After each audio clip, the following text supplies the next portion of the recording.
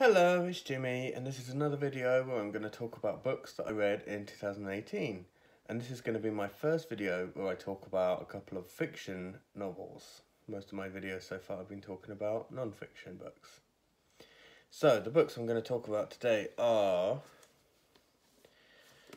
Freshwater by Akwaeke Emezi, which I previously mentioned in my video for Reading Africa Week, and which the publisher sent me, Faber and Faber, the UK publisher, sent me a copy of this, which I'm holding in my hand, because I was reviewing it for NB Magazine issue 3, which is out now, so I'll put a link in the description if you want to check out that magazine with my review of this book in it. The other book I'm going to talk about in this video is Convenience Store Woman by Sayaka Murata. So what ties these two books together? Why am I talking about these two books today? Well, they are both drawing on the author's real life experiences. So, Freshwater is by a part Igbo Nigerian and part Tamil writer and artist. And this book, although it's a novel, is explicitly semi-autobiographical, so it draws on the life experience and the life story of the author growing up in Nigeria and going to the US for university and various aspects of their experience along that way.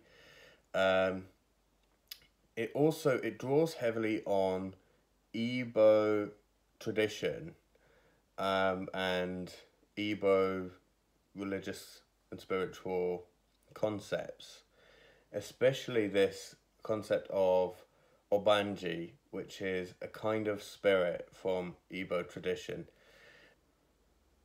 And Akwaeke Emezi identifies as a Banji and has written about that in essays, so I'll put a link to some of those in the description. And the main character in this book is also part Obanji. It's difficult for me to describe outside of the terms of the book itself, which I think one of the things that the book does really well is a lot of it is set in this very mystical context and uses these mystical ideas to express something that's both a real experience and kind of an experience of the mystical. And I think that comes across really strongly, so it feels very real, although the setting is uniquely mystical. I don't know if there's a better word for it than that. I also feel like a major theme of this book is trauma. And a lot of what drives the plot and the character development is a major trauma and smaller traumas that kind of follow indirectly or directly as a result of that major trauma. So there's a lot of it builds on experience of sexual violence is one of the main traumas. Affection, sexy, sensual, spiritual, wise, one of the most dazzling debuts I've ever read.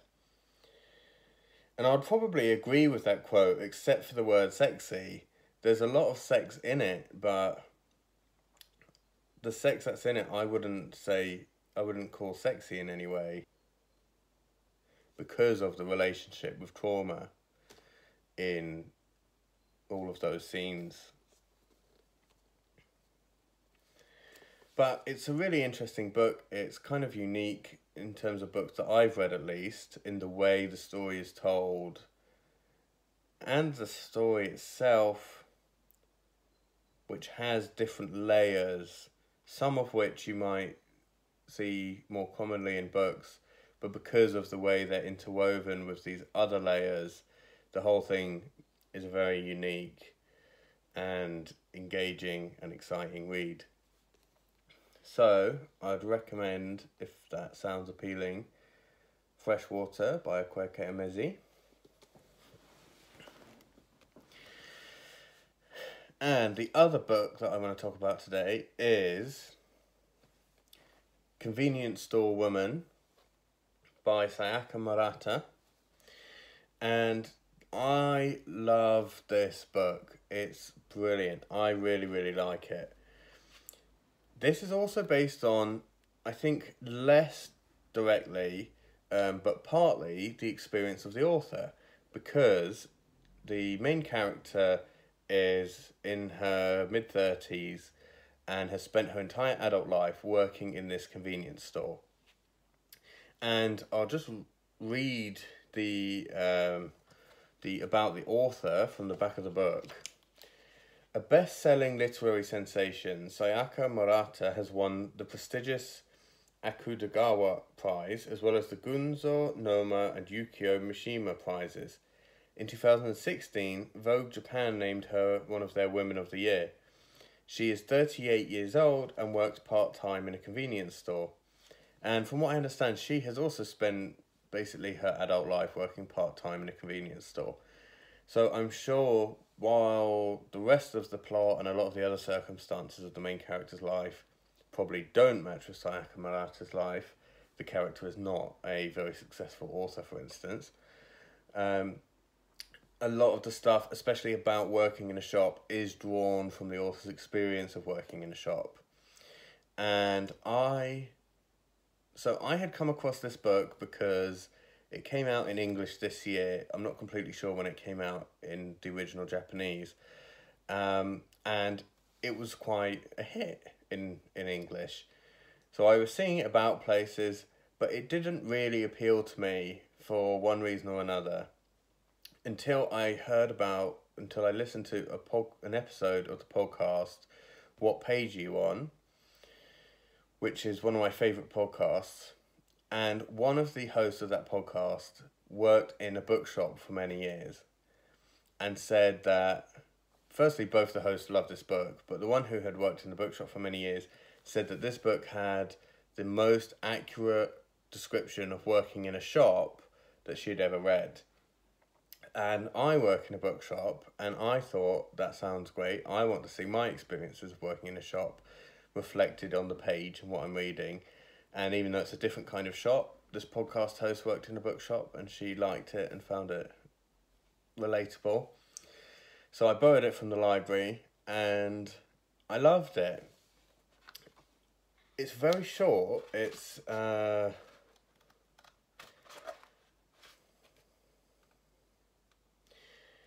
very short. It's 163 pages.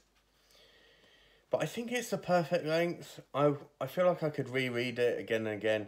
Part of what makes it brilliant for me is it really comes across the rhythm of the shop.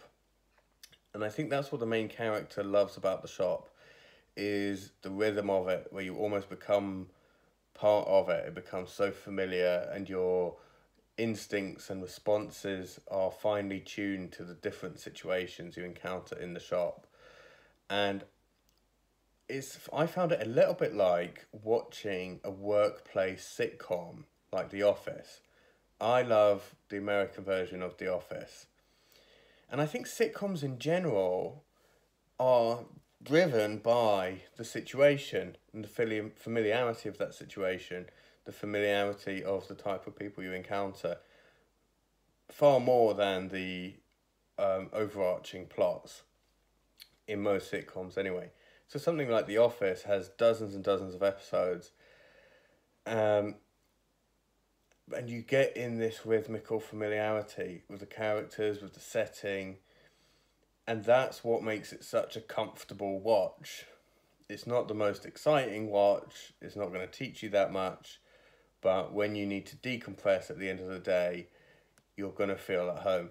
And I feel like that reading this book. She gets across that cycle, the workplace cycle of the shop, really strongly. Now, there's lots of other aspects, there's lots of other things going on in this book, and I feel like different readers could take different things from it.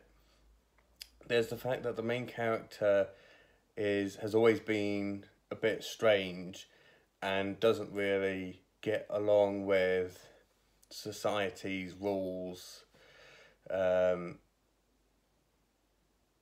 She struggles with disapproval of friends and family and co-workers for the fact that she's in her 30s and she's unmarried and she still works in a shop. There's a weird, creepy, misogynistic guy who comes into it, who is a major driver of the plot. There's kind of there's the story arc of the main character coming to understand herself better and to accept herself more despite all this opposition from the other people in her life. So I feel like other readers who are coming at it with a different perspective or with different life experiences themselves could see some other aspect of it as what really strikes them about this book, and they might love it for that or they might dislike it for that. But I would definitely recommend it, especially if you've worked in a shop or if you like workplace sitcoms like The Office. And it's very short, so I'd recommend it to anyone else anyway. Why not give it a try? I think it's brilliant. So, there we go. That's been Convenience Store Woman by Sayaka Murata and Freshwater by Akwaeke Emezi.